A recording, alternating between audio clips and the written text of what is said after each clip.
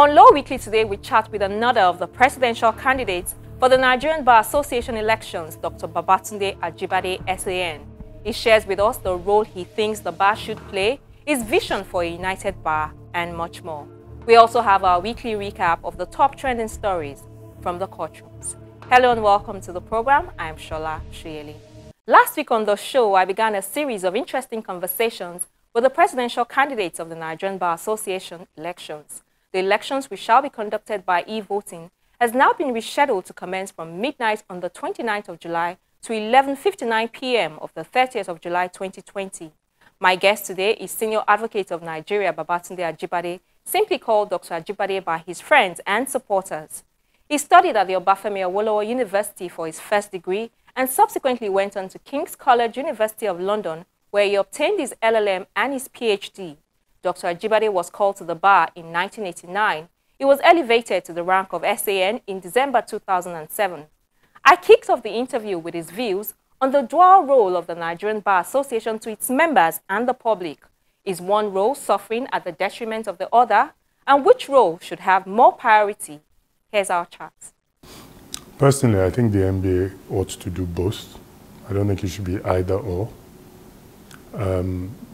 And I don't think it's a case of the NBA is not doing the latter. I think the NBA has spoken out in recent times when it has had to. I think it's really, my view is that we need to go beyond just talking. I mean, obviously you can make statements, make pronouncements, and I think the NBA has done that pretty regularly. But I think we need to now go beyond just making statements to actually doing things that will change some of the ills that we see in society. Well, we need to engage. I think we need to engage a bit more proactively with the actors in society, with government. If government does something that is untoward and the NBA makes a statement, okay. It shouldn't stop at just yeah, exactly. It shouldn't stop at just making a statement. I think we need to engage constructively with government. And by government, I mean all the arms, the legislature, the executive, and the judiciary, which is our own constituency, really.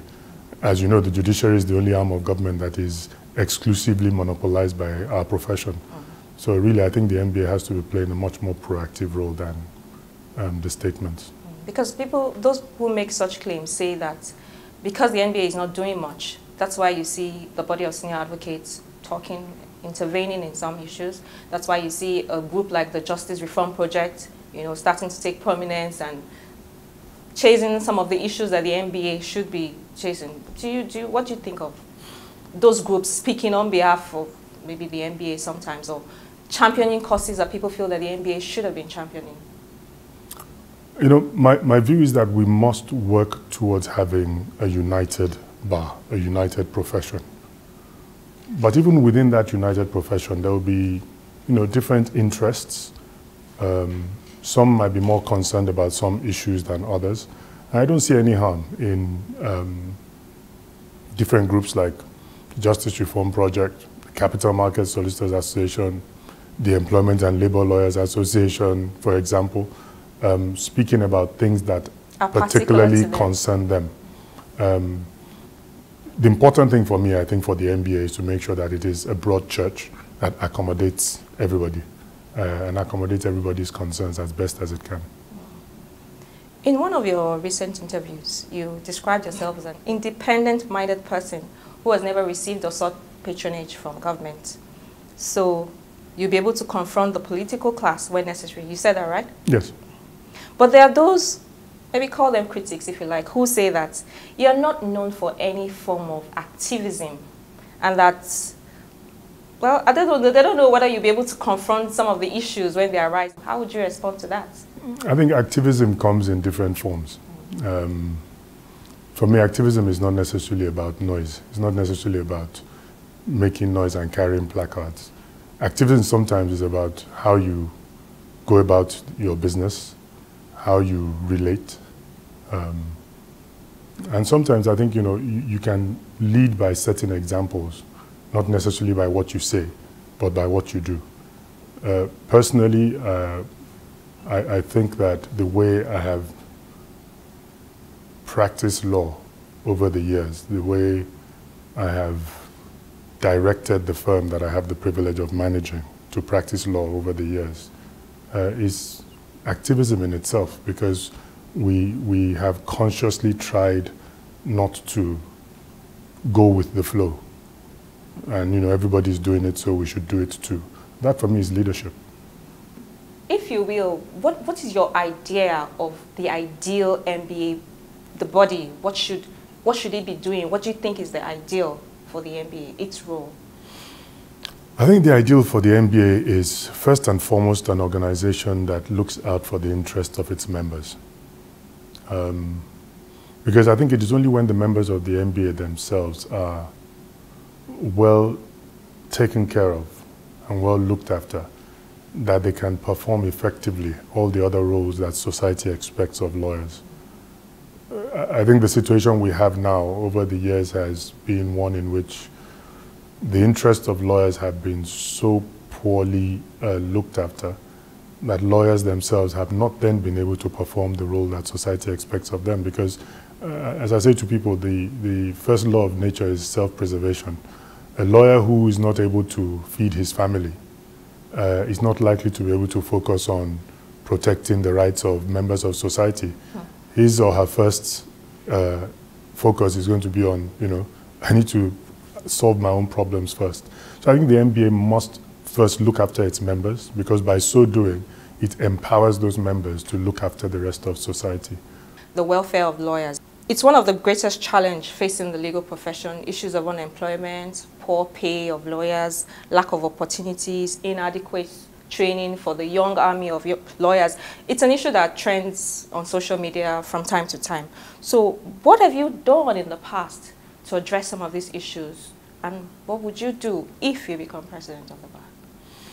What I've done in the past within the sphere of my limited scope of authority is, at least with lawyers in our own firm, we've encouraged them as best as we can to try to improve themselves.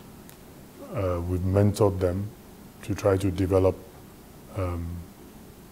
expertise in specific areas of law, because I'm of the view that the day of the jack of all trades, master of none lawyer is long gone. So specialization? Yeah, specialization I think is critical. Do you pay them well though? By my estimation, we do. I can't really judge, but we have lawyers who've been with us for 12, 13, 14 years. I would love to believe that if we weren't paying well, they would have moved on. Taken a walk. Yeah. Okay. But in terms of if I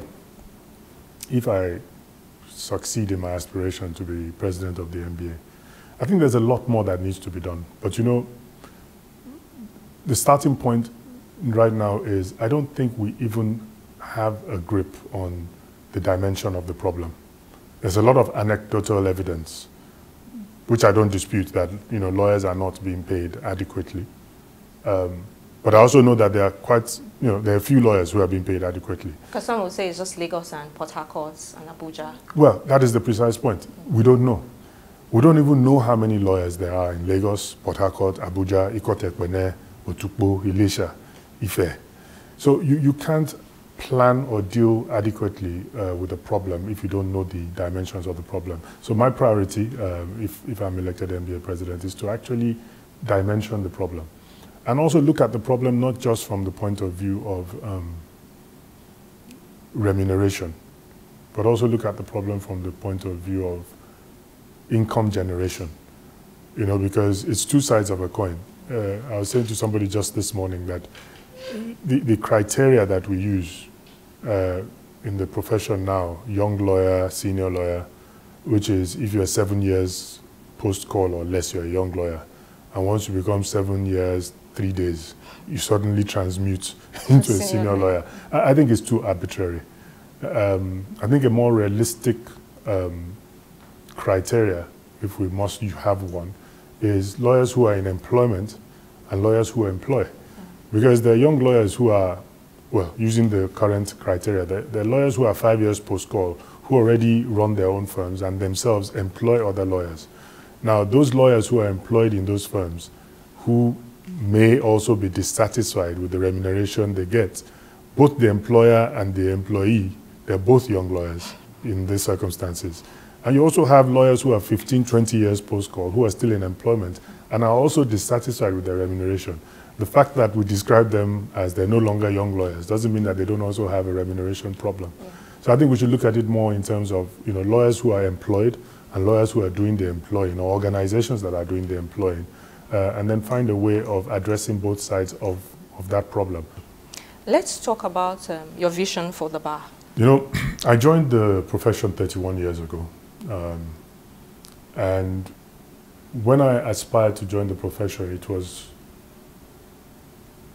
aside from the fact that I already had a passion for it, and I guess because my father is a lawyer, so I already had some idea of what the profession was like. But then it was also because it was a dignified profession. It was an honorable profession. If you said you were a lawyer, if you went into a gathering, just the fact that you say you're a lawyer, commanded you some respect. And I'm not talking about the, arms akimbo kind of respect. I'm not talking about arrogance, but just respect that, oh, this must be a responsible member of society. He's a learned person. A learned person, exactly.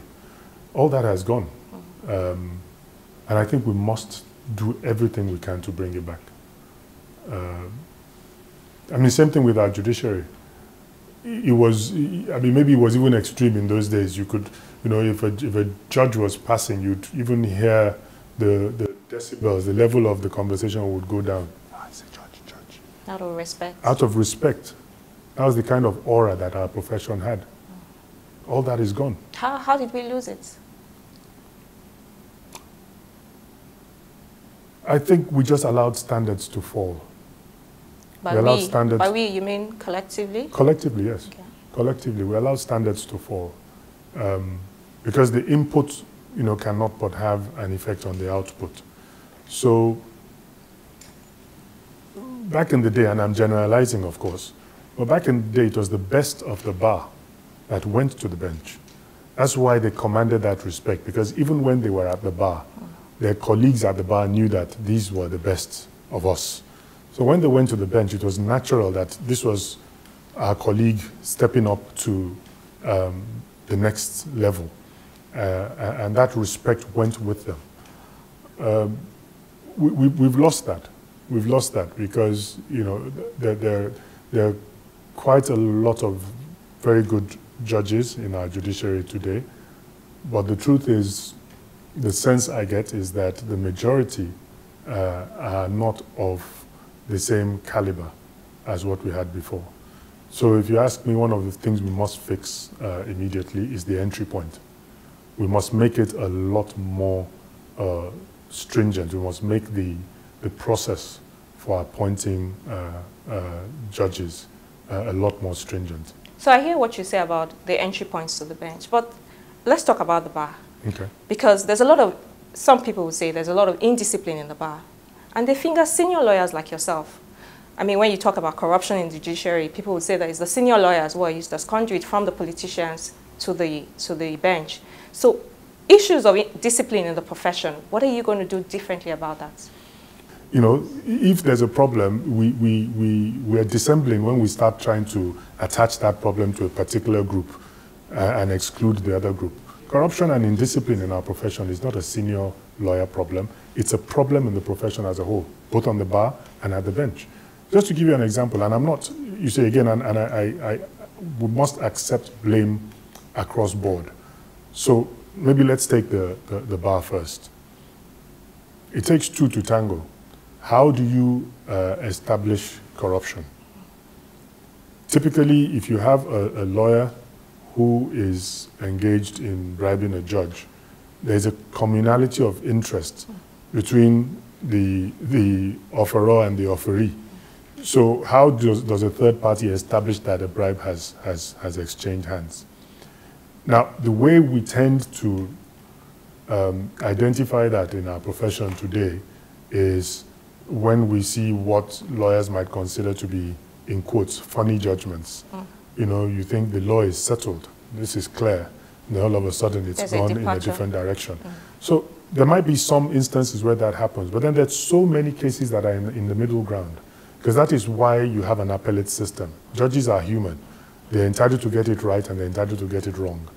Where we do ourselves a disservice is where every time a lawyer loses a case, he now goes out screaming corruption because he lost the case, without considering the fact that, you know, somebody had to win and somebody had to lose. And as I say to my colleagues, you know, if you're selling a product and you yourself are the one going around saying this product stinks, nobody's going to buy it. And then we wonder why we've lost respect in society. So I'm not disputing the fact that there's corruption, but I think we need to dimension it properly. Let's go to the politics of the elections now. You complained about, you accused the leadership of the Egbe Amofin of lack of transparency and fairness in its endorsement of one of your colleagues as its sole candidate for the elections. But there are those who say that this is an afterthought. You submitted to the process, so why would you turn around and complain about the same process that you submitted to? So let's start from the question of submission to the process. I was invited to attend the meeting of Egbe Amofin by the de facto leader of Egbe Amofin, Chief Wole Olanipekun SAN. Prior to that invitation, I was aware that one of the contenders or contestants for the office I seek had a familial relationship with Chief Olanipekun. In attending the meeting of Egbe Amofin, I didn't have any idea of how it was going to, how the proceedings were going to be conducted. So until you started running for office of presidency, you had never taken part in their proceedings? In the Egbe Amofin? No, of course I had. Okay. And I'm talking about the particular meeting, one, yes, okay. the particular meeting where the issue of whether I submitted to the process arose. So, I mean, for me, the fact that the leader of the association and one of the contestants had that familiar relationship, of course, it raised an obvious conflict of interest. You know, we're lawyers after all. So when I attended the meeting, my expectation was that something would be done to insulate the leadership from the selection process, at least to give me the comfort that, you know, because I couldn't insist, I couldn't ask the leadership to abdicate its position just because it had a familiar relationship with one of the contestants. We couldn't suddenly change the leadership of Egbe Amofin for that purpose. So a process was set up. And that process, if properly managed, perhaps might have assuaged my concerns. As in, okay, we've set up a committee. The committee is going to look at you guys who have shown interest, and we're going to decide which of you we should support. And the question was raised there and then at the Egbe Amofin meeting that what criteria is going to be used to select? You know, is it how tall you are? Is it your complexion? Is it the number of degrees you have? Is it your international exposure, etc.? And the retort was the committee knows what to do. It is that process that I have said is unfair. Because absent clear criteria that was going to be used, it was obvious to me that this was more a case of we already know where we're going. We're just going through the motions. Yeah, because the candidates should be aware of what would guide the process. Exactly. I mean, and some said, I mean, I've heard this subsequently that, it's like a student asking for the syllabus. So, of course, why shouldn't the student ask for this? How do you know what to study if you don't have a syllabus? So, and contrary to what has been said, I did not withdraw from the process as an afterthought. I withdrew from the process immediately. I came to the conclusion that this process is not fair. I withdrew from the process, I believe, in early November. The Egbe Amofin did not take a decision until December. So for those who say I withdrew from the process after I had lost, that's clearly false. You know, and to my mind, if the leadership of Egbe Amofin had handled the process better, then this issue would not have arisen. If they had insulated, if they had tried to create a level playing field, so that the larger body, because at the end of the day, Egbe Amofin claims to be representative of the interest of all Yoruba lawyers. It's quite clear to me today that all Yoruba lawyers don't share the view that the Egbe Amofin has said is the view of all Yoruba lawyers. That is not the case, and subsequent events have shown that quite clearly. Welcome back. Next week on the program, God willing, we'll talk with the third presidential candidate who has been cleared by the electoral body, Mr. Olumide Akpata. So if you have questions you would like me to put across to him, be sure to send them via any of our social media handles. But just before we go, let's do a quick recap of some of the top legal stories we tracked at the courts. We begin with the report that the Court of Appeal sitting in Abuja, the Federal Capital Territory, has dismissed the suit filed by a former national chairman of the All Progressives Congress, Adams Oshiomhole, challenging his suspension from the party. A three-man panel of judges presided over by Justice Uchechukwu Onyemenam unanimously dismissed the appeal at the request of the former APC national chairman, who sought to withdraw same. Oshiomhole had approached the appeal court to seek a stay of execution on the judgment of the High Court, affirming his suspension. Justice Danlami Senchi of the Abuja High Court had given effect to the suspension of Oshiomhole from his ward on the ground that the executives of Ward 10 in Esako West local government area of Edo State acted in line with the constitution of the party. In a related suit, Justice Danlami Senchi has also dismissed the suit instituted by Mustafa Salihu and 5 others, which had on March the 4th led to the suspension of Oshiomhole from further acting as the national chairman of the ruling party. Justice Senchi dismissed the suit at the request of the applicants during the resumption of the case. The plaintiff's lawyer, Oluwole Afolabi, moved a motion to withdraw the case. He told the court that the withdrawal of the suit was sequel to the directive by leaders of the APC that all court cases be discontinued in the interest of peace. Still in Abuja, another panel of the Court of Appeal has reserved judgment in the appeals filed by the People's Democratic Party and its governorship candidate, Musa Wada, as well as Natasha Akpoti of the Social Democratic Party, challenging the re-election of Kogi State Governor Mr. Yahaya Bello. At the final hearing of the appeal, Wada's counsel, Jibrin Okutekpa-San, asked the appellate court to upturn the decision of the Kogi State Governorship Election Petition Tribunal. He insisted that there were overwhelming evidence that the election was marred by electoral malpractices. On his part, counsel for the Independent National Electoral Commission, INEC, Dr. Alex Iziyong, asked the court to dismiss the appeals. Lawyers to Governor Bello and the All Progressives Congress, Joseph Daudu and Ahmed Raji, aligned themselves with the submission of Dr. Iziyong. After listening to the arguments, the 5-man panel of justices, led by Justice Adamu Jauro, reserved judgment in the appeals. Another federal high court, also in Abuja, has struck out a suit seeking the disqualification of Governor Godwin Obaseki from contesting the September 2020 governorship election in the state for allegedly forging his university certificate. Justice Anwuli Chikere struck out the suit following the absence of the lawyers to the plaintiffs and defendants. The suit was filed on May the 29th, 2020 by 3 plaintiffs ahead of the governorship election scheduled to hold in Edo State on September the 19th. The plaintiffs had alleged in the abandoned suit that the University of Ibadan certificate which Governor Obaseki attached to his form CF001 to INEC for his first-term election in 2016 was forged. The Lagos High Court sitting in the Ikeja area has asked the Office of the Public Defender to take over the defense of alleged kidnap kingpin Chukwudumeme Onwamadike, also known as Evans, owing to his alleged inability to afford his legal fees. Justice Akeem Oshodi, who gave the directive, noted that Evans had developed a habit of engaging the services of lawyers who, according to the judge, disappeared halfway through the trial, and this has caused delays in the case. Evans is standing trial alongside 4 others over the alleged kidnap of Mr. Donatus Dunu, the Chief Executive Officer of Maiden Pharmaceutical Limited.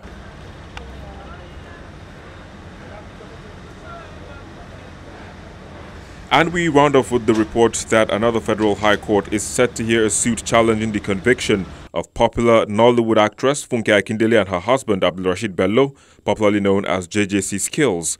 Justice Maureen Onyetenu fixed the 10th of July to hear the suit, which was filed by Lagos lawyer Olukoya Ogungbeje.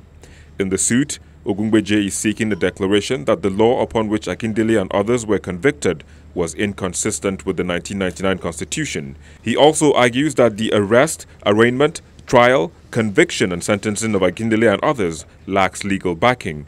Funke Akindele and others were arrested, tried and convicted for violating the Lagos State Infectious Diseases Emergency Prevention Regulations 2020. The actress had hosted a birthday party in her residence to celebrate her husband's birthday.